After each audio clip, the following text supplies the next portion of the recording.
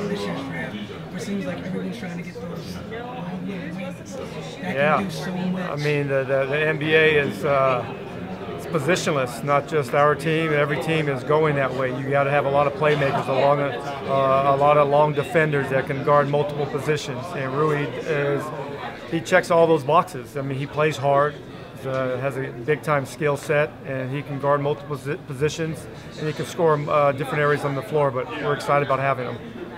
You've been known with your staff in the past for the work you do with developing players. So what you guys do with Thomas Bryant last year. How excited are you to get your hands on, I mean, essentially a big baller play in Rui? Yeah, you know, just like last summer, we saw TB. Thomas Bryant came in and gave us great work, and we knew that we're going to develop this guy because he works hard. Rui's going to be the same way. Our staff loves these opportunities. These are challenges that we're going to look forward to facing, and having a guy that his effort, his enthusiasm for the game, and his skill set is like a coach's dream, and we can't wait to get started. I know some people talk about the lack of a three-point to a degree. He does work in the mid-range area. Talk about the importance of him already being comfortable in that.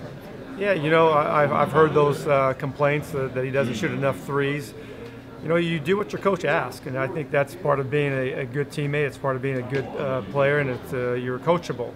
Does he score around the basket at a high level? Absolutely. We don't want to take that away, or the mid-range. The mid-range is not lost.